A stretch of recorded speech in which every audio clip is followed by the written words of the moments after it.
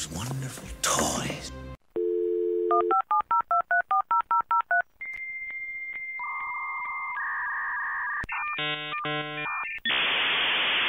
That suit of armour, also from TK Maxx.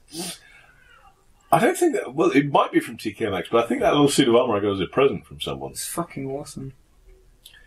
Yeah, I think that It's one like straight out of Dark Souls or something.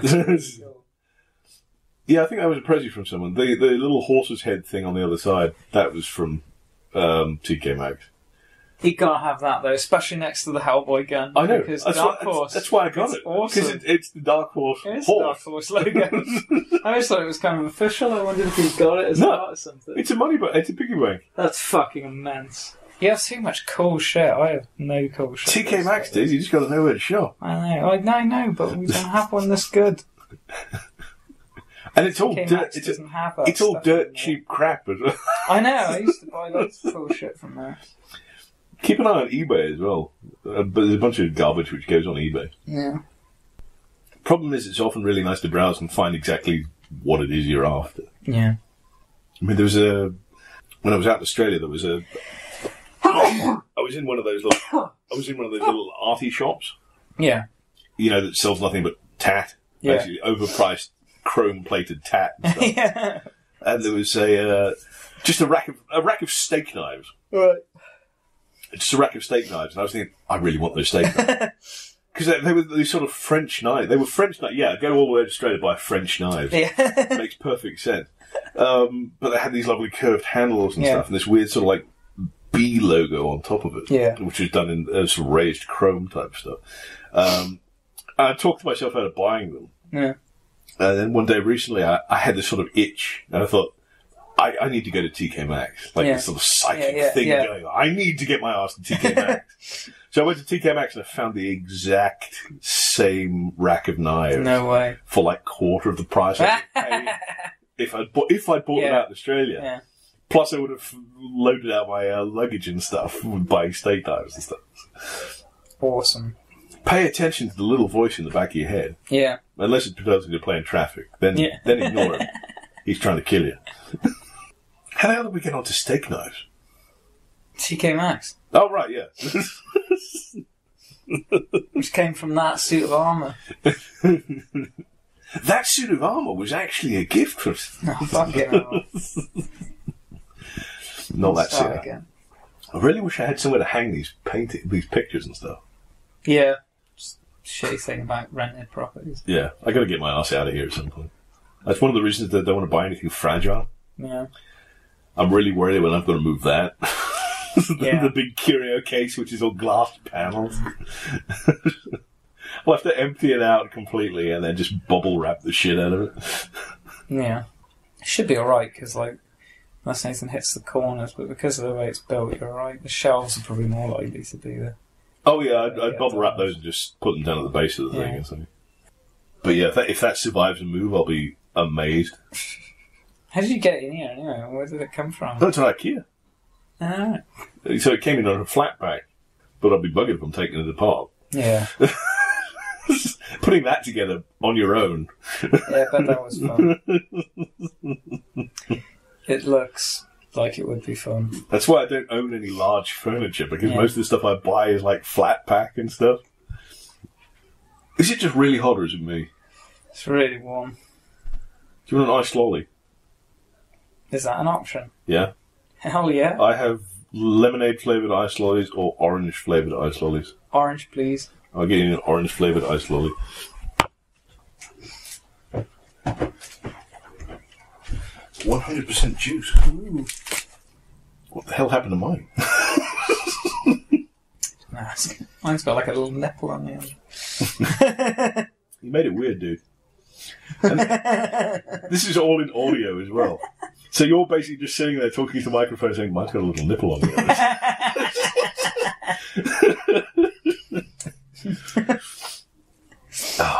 Oh, man. Actually, that talk about Hellboy, so I'm trying to remember when I first heard about Hellboy. I think it was in... I used to get previews, the magazine previews. Okay. Diamond previews or whatever it was. Which, you've not heard of this? Not aware of it now. Oh, it was this big monthly catalogue Okay. that had all of the comic book releases for that month. Right. Well, not just comic book releases, but toys and stuff as well. Yeah.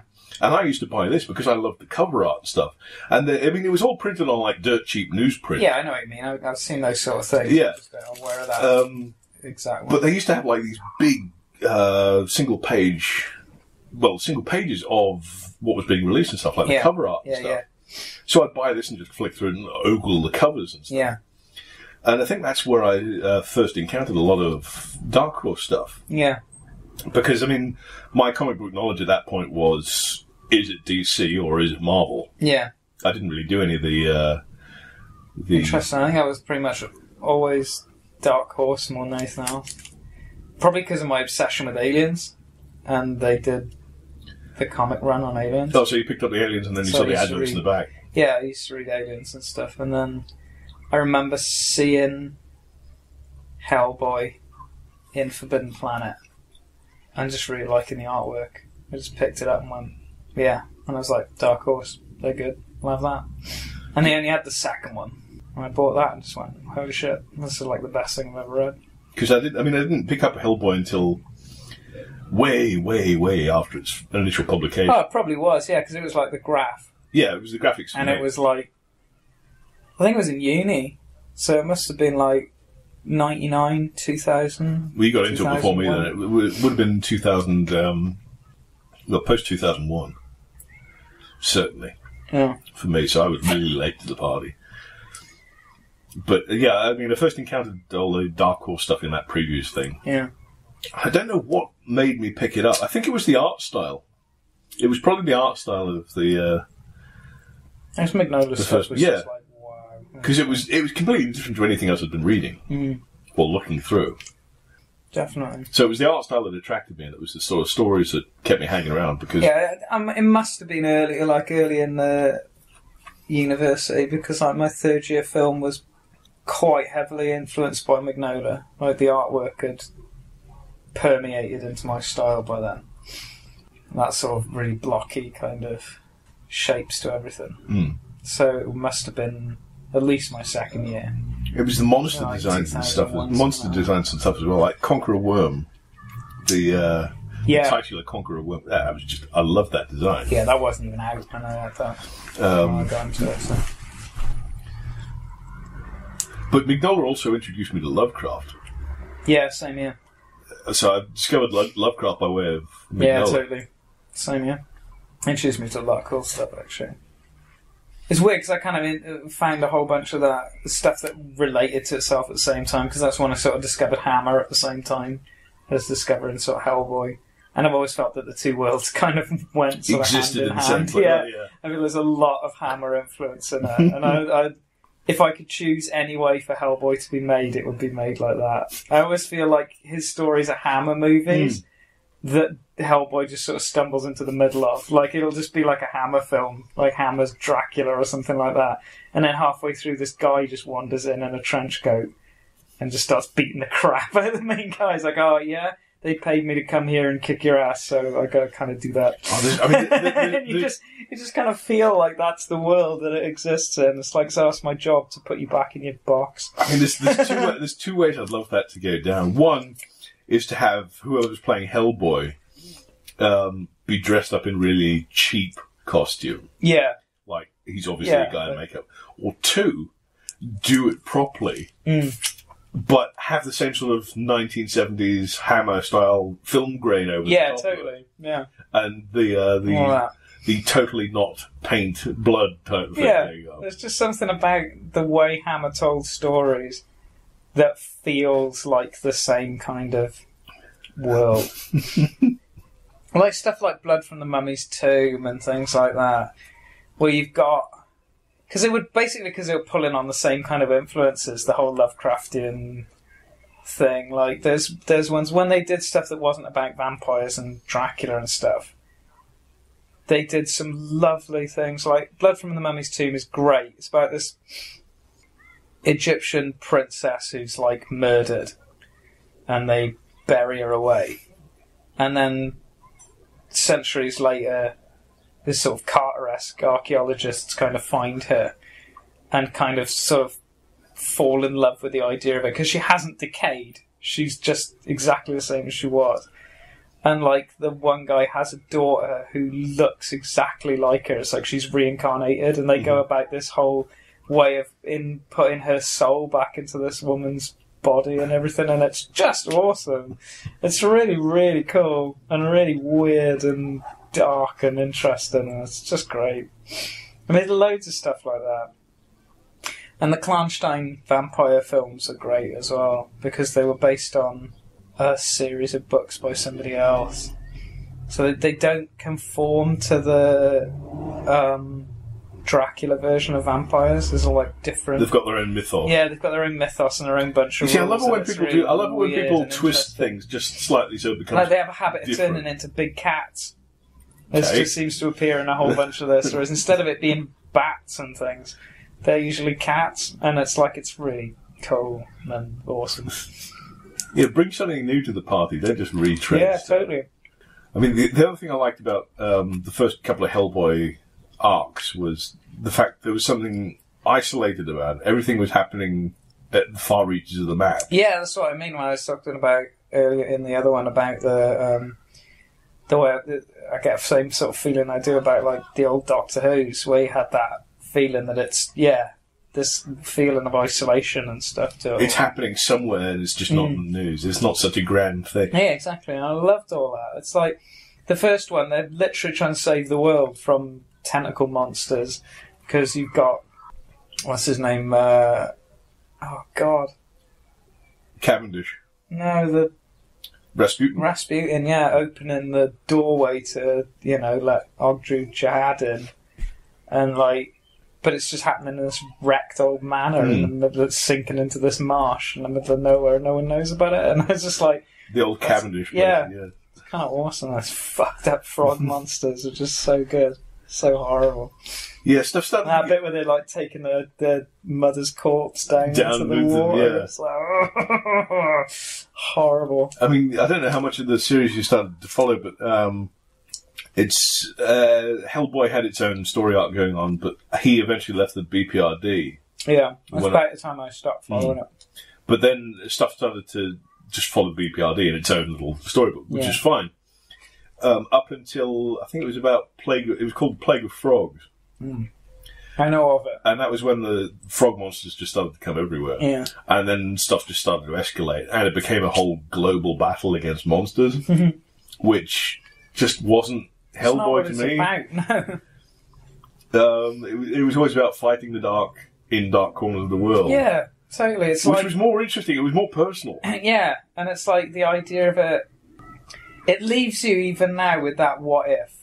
There's still that little edge of it, that the idea that all the monsters and the magic and the creepy shit might have been swept away by man and its technology and its light and everything. But there are little edges to the world, little corners of the room that we can't get into and our light doesn't get into. It's the cabin in the woods. Yeah, and the things are just there in the shadows, and they'll always be there.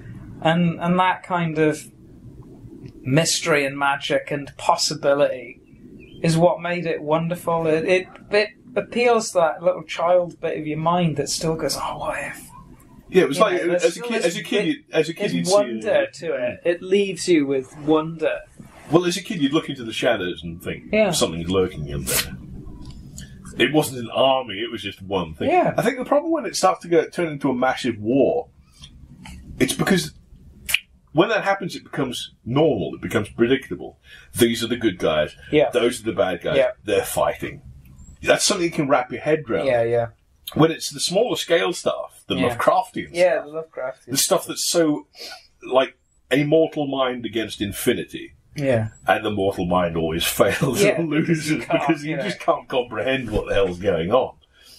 It's like, oh God, is it The Watcher of the Dark? It's probably my all-time favourite Lovecraft story, where the writer goes to that little town in Maine, I think, probably, and there's like a creepy church that he can see from his office where he goes to write, and he starts getting obsessed with this church, and he sets out to try and find it. And it's like in the tower of this church, like nobody goes there, and there's all these creepy stories about it, and it's kind of sort of been locked away. Mm-hmm. And in the center, in the tower of this church, there's like this crystal that's in a little case. And there's like all this stuff about a cult that brought it back from Egypt or something. And when you stare into the crystal, you see all these kind of wonderful, fantastic things, but something watches back. And this thing comes across the void because it knows that somebody's looking and it can see Someone's the light. there. Yeah, and it comes to you, and it's just like, you know, that this thing has found a way into our world, and it kills him at the end. You know. Yeah, the protagonists never come off very well in the Yeah, and they like find his like ravaged corpse in his house, and no one really knows how he died or anything. And it's just like, it's really fucking creepy and weird and brilliant. And you're just like, more of that, please. I always forget the title of it, but one of my favourite Lovecraft ones is the protagonist. You think he's in this decrepit old castle. He's talking about his life in this castle, and he's constantly trying to clamber up a tower to escape, or to find out what's in this tower. Yeah. And eventually, he does manage to make it to the top, and then he emerges. But he emerges out into a graveyard. Yeah. So he was never in this little castle at all. He was in a crypt. Yeah. And wow, I don't know that. He starts marching across the landscape back towards his house, or towards a place that looks familiar to him. Familiar but not, I think, is the way it's described. Because it's not as he remembers it. Because he's dead, basically. Dead. Yeah, he's basically this shambling ghoul. Or he's turned into a monster, and he goes into this place where he used to live, and there's a whole heap of people who lose their shit when he turns up. Yeah. But just the way that story is told. So look at the idea of doing it from the point of view of the creature. It's just like, oh god. Lovecraft. Wow. I love his short stories. Yeah, totally. His longer stuff starts to get a bit bogged down in the language of the age and stuff. Yeah, it's like I'm not a massive fan of Cthulhu. Like everyone just goes nuts over Cthulhu, and it's like, it's alright. I also have problems. I find it interesting because like I think that people attach to it because it's the more accessible of the stories, and it's the least challenging as an idea. Because like the creature as well is like, it's a rubbish design. Yeah, it's just a guy with a squid for a head, and it's just like, you know, it's acceptably horrible. It's like, oh, that's grim, but it's not too challenging to my mind. Whereas some of the other stuff is just like, what the fuck are you talking about? I mean, Mountains of Madness. Indescribable. Mountains of Madness was really nice. I really liked that one because it had the exploration thing. It had the hint of creatures beyond your understanding. Yeah. But didn't throw everything in your face. I think the only thing that really chucked in your face was the Shoggoth. Yeah. But everything else was sort of just hinted at. Like at the edges of the narrative. Yeah. And the rest of it was left up to the reader. So you knew something horrific was going on. And in fact, it took place in, like, the Antarctic. Because, I mean, Lovecraft was very good at finding blank parts of the map to put stuff. Yeah, there was another one. But this is it, again, we're back to that idea of, like, it's believability. It's like part of your mind, even as, like, an educated adult, still part of you goes, maybe. There's that little bit of you that just goes, if that was going to happen, it would happen there. You know, it's not going to happen over New York City with 3,000 people watching. Well, even I know there's parts of the world now where there aren't people, or very few people tread. And those are the kind of places where stuff could be hidden away. There was an amazing game that I watched Markiplier play through. I'll have to see if I can dig out the link and find it, because it was just phenomenal. It was like a cross between, like Mountains of Madness and The Thing. And it's like a little first-person horror game. And it's only really short. But it was so disturbing and weird and interesting.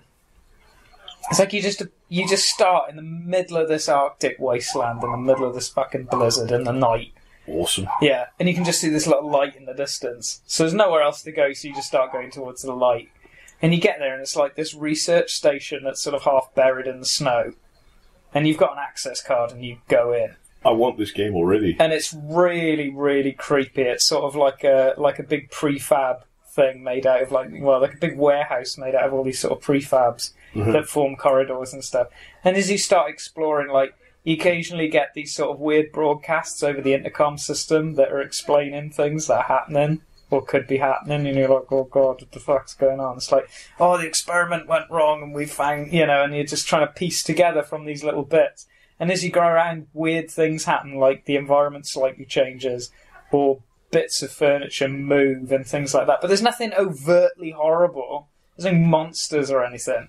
It just gets creepier and creepier and weirder, and you get like if you go the wrong way, it'll like teleport you back to another room and things like that, and weird shit like that happens. And there's one bit where you go into like the communication room, and everybody's just hanging from the ceiling. They're all just dead, hung up on the ceiling and stuff.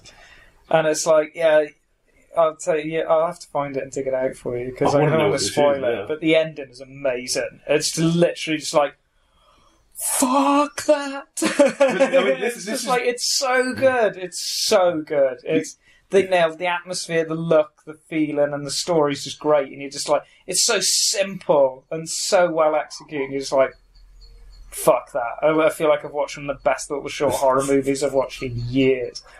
And you're just like, some guys made this and it's free. You're kidding me. Is it? Oh, yeah, I think it's like free to download and stuff. Amazing. It's awesome. I'll have to see if I can find it. This is why I don't. I only watch like walkthroughs or reactions of stuff I have already played myself. Yeah.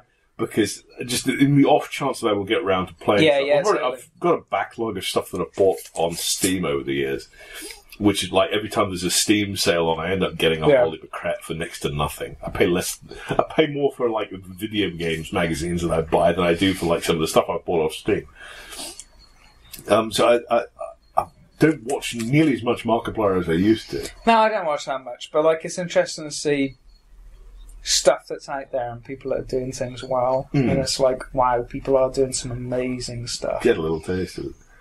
And it's like, that's really incredible. And it's lovely. You'll love it. It's all up your street. Bit of a tangent. Did you ever play... I actually don't even know if it's your kind of game. Did you ever play Rime? R-I-M-E? No, but I know it. Yeah. I haven't played it, but I've seen it. It's fucking gorgeous, isn't it? I've got it, if you want to have a quick shot at it. Yeah, I could do. I'll boot that up. Have a quick play on that.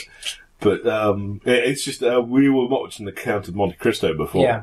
And some of the environments in that, specifically the sort of Mediterranean type islands. It's weird, because I was talking to Helen about Rime yesterday. You've got the sort of sun-bleached rocks and the blue oceans. We were looking at the video through it, and I just went, I've been to the Med, and it looks exactly like that. I was like, they've nailed that the Greek ruins, that sort of bleached off white bone colour of everything, and that. But it's all done in this sort of really nice shell-shaded fashion. Yeah. I watched that and went, oh man, I want a Cities of Gold game. They did I tell you what, did you know that they did a follow-up to Cities of Gold? As in recently, within the last decade or so. Holy shit. And I was really excited about it. Yeah. Until I looked closely at the little trailer that they'd done. Yeah. It's 3D.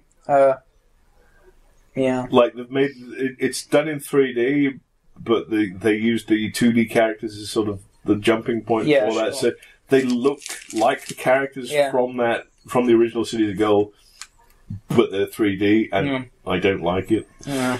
Because, if you... either do it 2D or don't, We're not going to see 2D movies again.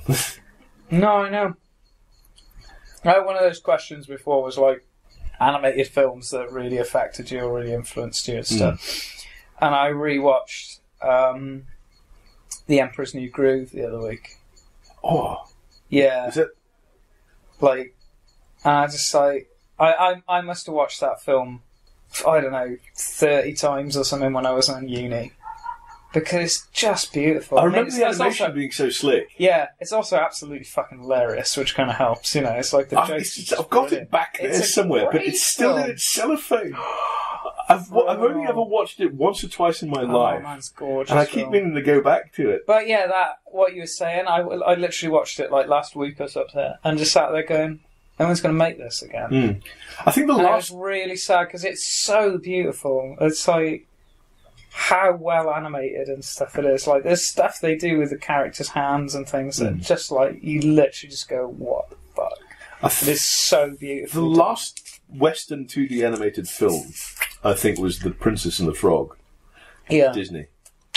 It wasn't that hot. I didn't really float my boat, but I mean, it had, and there were a couple of moments in it which I thought, yeah, that's all right. But I think that was back when John Lasseter first took over as, what was his position at Disney, creative director or something? Whatever it was. He came over from Pixar and worked for them for a while. Yeah. And then he got corrupted by it all. And all the things he promised went away. Yeah, we're going to take the studio back to its glory days and we're going to do all those films again and we're not going to make any straight-to-video fare. No, you're just going to release it in the cinema instead. As we stare down the barrel of Cars 3. Oh, they're making a third one. Making it, they've made it. It's coming out any minute now. Oh, fudge. Yeah, so we had Cars 2, Planes, and then Cars 3. It's like, seriously? And we're still waiting on another Incredibles movie. Well, I know that's no... But it's not... But it's nothing to do with the fact that it sold more merchandise than any film ever. Which, Cars? To do that. Yeah, Cars. I was going to say, the guys that did Honest Trailers did an Honest Trailer for Cars recently. And they just said, you remember Incredibles? You remember all these other Pixar films? Yeah. We're going to talk about the film that paid for them all. Yeah. Basically. So, yeah, okay, if they need to make money, that's fine. I'm just not going to go and see it. Because I watched the first one, and the first one is clever. It's as clever as any other Pixar film. But it's but the problem is... if you've seen Days of Thunder, you've seen It's not even that. If you've seen Doc Hollywood, it's that. I haven't. Haven't you? I've never seen Doc Hollywood. Right, Doc Hollywood is basically, it's Michael J. Fox. He's traveling... Have you got it? No. Can we watch it later? I don't have it, I'm sorry. Michael J. Fox is this shithot surgeon. Yeah. I can't remember if he's a doctor or plastic surgeon. Regardless, I think he's travelling to LA. Plastic surgeon with Doc Hollywood is the title of it. Well, the thing is, he's travelling to LA to take up a new, really high-paid job, and he's passing through this small town. Yeah, and he runs over a picket fence, or has an accident and damages a picket fence. And the local judge says, "Right, to pay it back, you've got to work as the local doctor." Or help out the local doctor for a while. And that's the premise. And he's got to hang around this small, pokey town, which he then falls in love with and stays there. Yeah. So that's Cars, basically. It is Cars, yeah. Yeah. So not only was it the worst of the Pixar films, it was basically just a rip-off. But the design work was clever. Radiator springs, all of the designs and stuff, like when they look out across the... yeah, sure. When they look out across the landscape and stuff, and all of the stone rock formations are all these like old vents and stuff. These Who old made the cars? This is the creepy question. Who are they for, man? Why do they have seats and all that kind of shit? There's not a human in that entire world. It doesn't make any sense. No, did they kill them all? It's the kind of thing the longer you spend thinking about it, the more sinister it becomes. But I really don't have a problem with that kind of content being produced. It's... You got to pay the bills. It's that whole thing, though, isn't it? It's like, that film's not made for me. Yeah. It's not made for me. If every now and again they have to fart out a Cars film for us to get stuff like Pixar's usual output, yeah, I'm fine with that. Well, where is their usual output? Yeah, well, that's a good point. What is the last Pixar film that people enjoyed? Well, that I enjoyed. I can't remember the last one I went to see. I went to see Inside Out. I think that was the last one I went to see. And I haven't watched it. I haven't seen that and haven't seen Brave. So whatever was before that was probably the last one I saw. What was the one before that? Planes. Yeah. Probably was, actually. Up, I think, maybe. Oh, yeah. I have Up. It was good. Up's kind of grown on me. I think that was one of the last really good ones that they did. Brave, they needed to do more with. It didn't feel like the fairy tale it wanted to be. I haven't seen it. Oh shit, I'm talking about them and you I don't care. I don't know if I'm going to see it. I don't know. It's just... I won't spoil it, but I've just kind of given up. Sounds terrible. I just don't care anymore. Until Incredibles 2 comes along. But, well, yeah, that I'll watch. Because everyone was a fan of Incredibles 2. But Inside Out, people got really hung up on Inside Out. They all said, that it was this really heartbreaking film and stuff. You've seen Up, haven't you? Yeah, I've seen it. And everyone says that the opening of that was really heartbreaking. Not really. No. Everyone said, I was in tears at the start. Really? See, the other one that people always state for me as well, everyone goes, oh man, if you didn't cry at Toy Story 3. That's the only one that wasn't sad. All the other two have had something in it that I literally cannot deal with. I'm just like, oh my god. The song bit with Buzz when he realises he's a toy. Like that bit, and he basically tries to commit suicide. Like that bit is fucking horrendous. And the bit in the second one where the female cowboy character sings about how her it's her life, her past life. Yeah, like fuck, no. That, I have to skip that scene.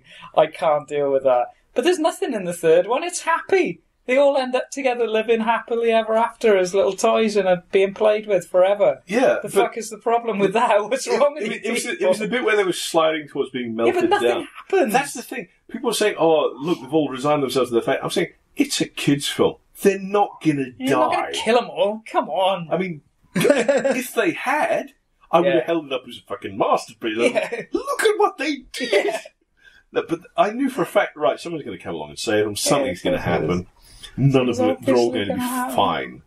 That's the problem. How naive can you be? It's like they're not going to kill them off. Yeah, but this was something I won't detail it in case you actually get and see it. But there's a character that shows up at some point in Inside Out. Yeah, people that are listening will know what it is. But this character shows up, has no backstory before this point. They just show up. Yeah. And at one point, and at a later point, they sacrifice themselves, and they're no longer in it. Okay. And loads of people say, oh, I feel really sad for this character. I felt really sad when this happened. Because there was no build-up to it, because he just sort of appears and then is immediately dropped, I am not emotionally invested in this character. Yeah, totally. I don't care what happens to him. If he'd been in it from the start, if there'd been a connection forged between a real connection forged, yes, his loss or his sacrifice would have meaning. Yeah, this is it. We're back to that idea of spending time with the characters again. You need that to have an emotional connection with characters. You can't just bring them in and kill them and hope that someone gives a shit. There's got to be a reason. Stuff doesn't just have impact. You have to build up the momentum behind it for it to work.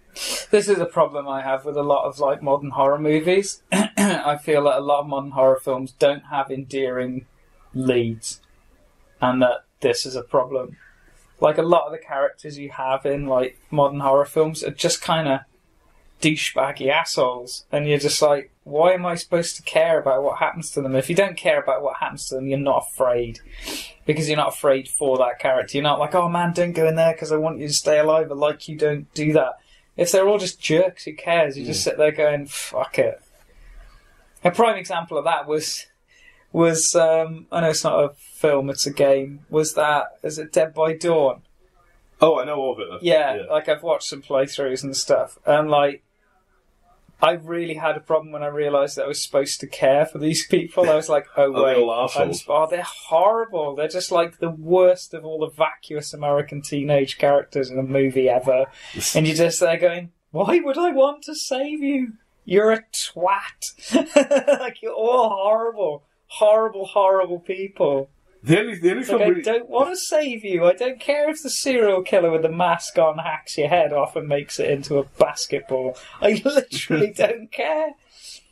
The only film recently where that's been done properly was where the characters have been done really properly was Cabin in the Woods. Yeah, totally. I mean, you say recently, that film's probably about 8 years old or something now. Well, most horror films these days are hung up on either jump scares or gore. Yeah. That's it. Yeah, totally. It's not about the creep. It's not about. No. It's not about atmosphere. No, there's no build anymore. You don't want to dread. There's no cause to dread what's going on. You're just because you're not invested in the people again. It's like you don't care what happens to them. Yeah. But you're not invested in oh no, I want that character to make it through it or anything because I care about them because they're cool or whatever. Yeah, it's all about loud noises and blood. Yeah, loud noises. Loud noises. But Cabin in the Woods, their selection of characters, I love the way they did it. They had the selection of characters who were interesting and against the norm. Like the supposed jockey character was actually a really intellectual guy until he got gassed up. Yeah. And then he turned into that stereotypical jockey. That was the whole plot point. Yeah. And I love that. I love the absurd bong that the drug guy had. Do you know they actually made that, and it was really, really hard to make. Apparently, it cost an insane amount of money to actually make it work. Well, I mean, it was actually the bong thing that I was thinking about. I think, was that real, or was that something they made for it? Yeah. Well, they made it for. They would have made it for it, but they could have marketed the shit out of that. I don't know if they might have done actually. I mean, once you crack how to make it, just fucking make it. It's fucking mental. But yeah, I mean, like, I don't know. It just seems to be a trend at the moment for like a lot of horror movies just to have characters that you just kind of don't give a shit about. I think it's because it's the Saw syndrome. People want to see bad things happen to these people. Oh, I'm so sick to death of the idea of sort of torture porn kind of thing. I'm really glad that that's kind of feels like it's waning a bit. But like, I'm not sure what's replaced it. It is sort of the Paranormal Activity thing kind of replaced it. Well, I don't know. It's more the kind of... It's more films like... not Paranormal Activity. What's it called? Like The Haunting and Insidious. Those kind of things. Which aren't Insidious scary. And whatever the other one is. My brain can't deal with it right now. But those films, the Wan movies or whatever, I can't remember his name. There's a specific producer who's kind of doing all those at the moment. And they're interesting because they do break a bunch of rules. Like, they do the jump scare thing and they rely on it a lot, but they do some interesting stuff with timing that messes with that whole thing. But they rely on that as opposed to you caring about the character. It's like they rely... The fear comes from, as you say, like knowing that something's coming. A sense of dread. And you don't want to see it. It's not any kind of like emotional attachment with any of the characters. I'm going to refer to... Is it James Wan? I want to say. I can't remember. The name doesn't ring a bell. But he's the producer who's done like all of those kind of films at the moment. Interestingly, I got to see the movie version of Lights Out. Do you know Lights Out? No. Right. Wait, I've seen. No, I haven't seen it, but I think I've seen it on the shelf. What is it? There was a guy. Still there's a guy on YouTube who did a series of like little short horror movies, and they usually star his girlfriend as the main character. Like he literally, it's just him and his girlfriend make these movies, and it's just in a flat, and weird shit happens to her. Like there's some great ones. Like she's just sat in her house reading a book one day. And she's got like an ornamental sort of sea chest kind of thing. And it just opens on its own. And then like, basically something horrible comes out of it and gets her, you know. And there's things like that. They're like little 5-minute horror movies. And there's one that he did that was called Lights Out, where she's getting ready for bed. And she turns the light out in the hallway and she can see someone stood in the hallway. And when she turns the light on, it's gone. I think you pointed me towards it. Kind of keeps doing that until this, you know, and this thing's kind of hunting her through the house, and it's fucking scary. And it won a bunch of awards in like some film festivals and stuff. And I think it's James Wan. I'm going to say it's James Wan. Can I correct me if it's wrong? He bought the rights to it, and they actually made a feature film out of it. And I got it in CNEX for like a couple of quid, and it's actually really good. Because I was worried about it, because I really liked the short, and I was like, what are they going to do with it? You know, because there's stuff about the backstory of the character, and you're just like, oh, you're just going to murder it, and it's not going to be scary. It's actually really good. They actually do some different stuff with the storytelling, and they also get the fuck on with it as well. It doesn't hang about. It just goes straight in. And they have a really interesting way of getting the adults out of the way of the story, but also not in a contrived way, in a way that actually adds to the plot. It's like the kid's mum has a mental disorder, which is also kind of all connected with it, which allows them to get the two children characters together who are just like, have you seen this thing that's happening? And the other one's like, yeah, fucked up, isn't it? So we get away from that whole, like, nobody believes the kid stereotype. And you're straight into the story. It's like, yeah, this is happening and we believe it's happening. How do we deal with it? And it's like, it's great and it just romps along. And some of the effects are great and it's creepy and it's interesting. And it's like, yeah, it's like they did something really, really interesting with it. And there are a couple of movies out there like that. But like, interesting stuff is, I think that's the thing that's happening in the centre of horror movies, like mainstream horror movie at the moment, is the Insidious and whatever the other one is, those two big series of films that are happening. You're not thinking Paranormal Activity? Not Paranormal Activity. Fuck me, The Conjuring. Oh, right, yeah, because they had they've done a series of Conjuring movies. Conjuring 2 was awful. Yeah, they did the Conjuring 2, and they did the Annabelle thing. one. And he's produced those, and I think Insidious. Right. And the whole Insidious series. And they're like, that's feel similar. Yeah, that's like that's what's happening in the middle of it at the moment, like in the centre of the screen, that's what's happening. And then to the other side of it, you've got interesting little sort of indie and foreign films, like Babadook. Babadook is amazing. Oh, yeah. That was. But that's Australian, so you get this totally different like pace to the storytelling, which makes it really creepy. The thing is, that wasn't even really about the Babadook itself. It was about the breakdown of this lady. Yeah, totally. So it was a horror film, but it was a different type of horror film. It wasn't about the monster. No. It was about her losing her shit, basically. Well, yeah, it goes back to that root of something interesting in 70s horror, which is the fear of the child.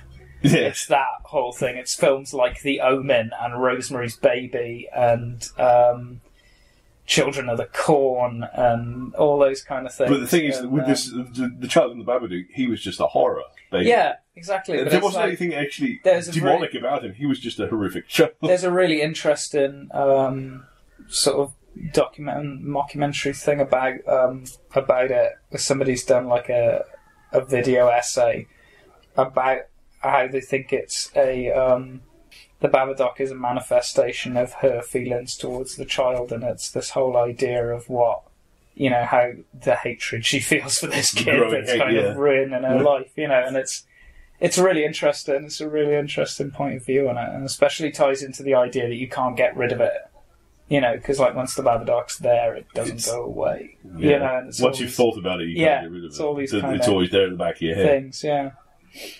I think that, having thought about it from a little longer, I think the last horror film which really sort of, I thought did something new and original and genuinely scared me was It Follows. Yeah, I knew you were going to say that. That film, holy shit, that film is... When I first saw it, it blew me away. And I advised a whole heap of people to see it. Yeah. And I probably built it up a bit too much for these people. Damn. Because then I sat down and watched it with them. And then it got to the end of the film and it just sort of cuts out the way it does. Yeah. And they all sort of turned around and looked at me. I hate that. Angrily. Because if you build it up... I shouldn't have said anything to them. I should have just said, we need to watch this and nothing more. Yeah, it's not really... like, oh my god, this is the scariest thing I've seen in years. It is the scariest thing I've seen in years, and I can't watch it again. I mean, there was I can't even listen to the soundtrack, because the soundtrack is so tied to the visuals. Yeah. That it's really impressive, the soundtrack. Freaks me the fuck out. Yeah. It's synth. It's so good, it's all synth, so I would never have thought that would sort of bog you down, but it sort of really conjures up a whole heap of like retro imagery. Yeah. Like the Twilight orange skies and stuff. Yeah, it just goes hand in hand with that. It also has some really beautiful moments in it. Like there's a bit about the bit they use where they're sort of driving through the ruins of Detroit. It's really dreamlike and beautiful, and it's just like the visuals in that film. Holy shit! He's done another movie, but you can't get it over here. I'm desperately trying to get it. I can't remember what it's called, but it sounds really good. It's not a horror film, but it's like because I remember watching that and going, I really liked it, but I also want to see the movie without the horror. I was like, because the characters were great. And it was really interesting, and you wanted to kind of see more of their lives. And the other movie that he's done is kind of that. It's about sort of teenagers growing up in a sort of dystopia America, and it's like, I want to see that. So I'm going to have to try and get hold of a copy of it somehow. Which is also lovely, because I feel like that thing when we were kids, of like, there's movies out there that you still can't get hold of, and there's stuff that you still can't obtain. One day, I'll own it and I'll watch it. And it's I was like that with the Addams Family. Oh, yeah. The original the first Addams Family film was not released in Region 2 for ages. Yeah, true. And then suddenly one day it was just on the shelves in HMV. Yeah. I thought, what? Oh my god! Finally found five of them. Yeah. Because you could get the second one, Addams Family Values. Yeah. But you could not get the first one on DVD. How bizarre. I don't know what. There's also a science fiction film which is based on I think it's a French graphic novel, called Snowpiercer. And it's got some really big names in it. Like, I think it's Chris Evans, the guy that plays Captain America. Yeah. He's the lead role in it. And it's about this, I think it's set post-apocalyptic. Yay! Again. But it's a frozen place on this, like, big train, which is the titular Snowpiercer. Yeah. And I don't know a huge amount about it, but it seems to be a sort of a look at class and stuff again. Yeah. So like people in first class are right at the front of the train. Yeah. They live happily and stuff on this perpetually moving train, whilst people in third class are down at the far end of the train. Yeah, eating each other. For and there's some sort of conflict between the two, or some reason why this guy from the end of the train needs to get to the front. But I've seen the trailer and it looks absolutely awesome. Yeah. But it was never released over here. I don't think it had a theatrical release. No, it didn't have a theatrical release. I would have heard about it. And it certainly isn't released on DVD. Weird. But I've seen the trailer and it looks awesome. Damn. That's it though, isn't it? You accept that because of the way technology is now, you just think that if it's out there, you'll have heard of it or seen it. But it all comes down to licensing agreements. Yeah, and but stuff. then you just you start stumbling across these things that have slid under the radar, and there's still films out there and things that you just don't hear about. I get angry about it because it's not that it's slipped under the radar. It's not that I dropped my microphone. It's not that I've been unobservant in any way. It's because stuff is being kept from me. Yeah, that's what I mean. It's because you just feel like because of the way media deals with everything now, we're obviously hearing about everything. It's like, but you're not. There's all these things going on that you just don't know about. There's great movies out there that you're just not seeing. And it's kind of rubbish. It's all just the really big AAA stuff that you get. It gets rammed down your throat. And it's like, you miss the little bits and pieces. You really have to be observant. I want interesting and weird and quirky and strange little science fiction films that look really interesting. There's one that I've come across. I couldn't tell you what it's called. I think it's French. It looks French, if that makes sense. Yeah, it does. You can usually tell a French film.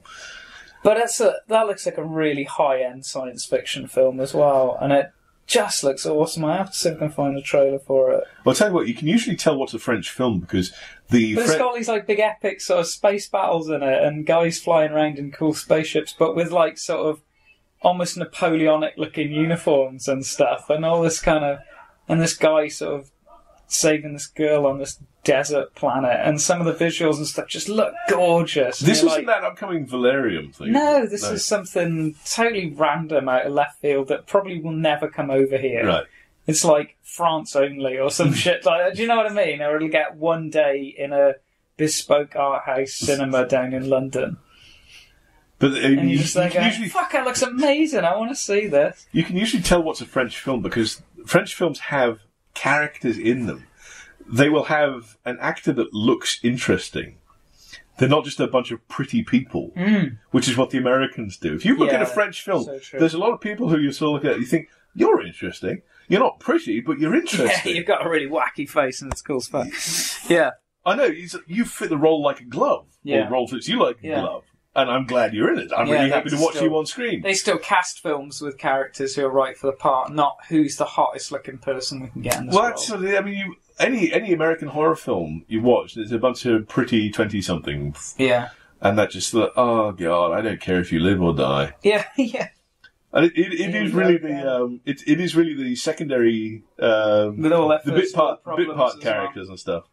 And my life is really difficult because I couldn't get the latte that I wanted this morning. And I don't give a fuck. It's like, I can't remember which Scream, I think it was Scream 4. Oh, God. By the time we get to Scream 4. And you don't care about any of the characters really, except there's this cop who's talking about Bruce Willis at one point. Oh, yeah. And saying, I'm the Bruce Willis of if this was his film, I'd be the Bruce Willis character. I'd be the guy who makes it through to the end. And then he probably gets stabbed in the back. And then he starts stumbling down the road. He starts stumbling down the road with this knife in his back. He falls to his knees, and his last words are, fuck Bruce Willis. And he just falls and dies. And I want more of him. Yeah. I don't care about the pretty girls in the fraternity house. I don't give a rat's ass about This is it, isn't it? I want the cops. Yeah. I want to follow the cops. They're interesting. They're cool. But they're again, funny. that's why...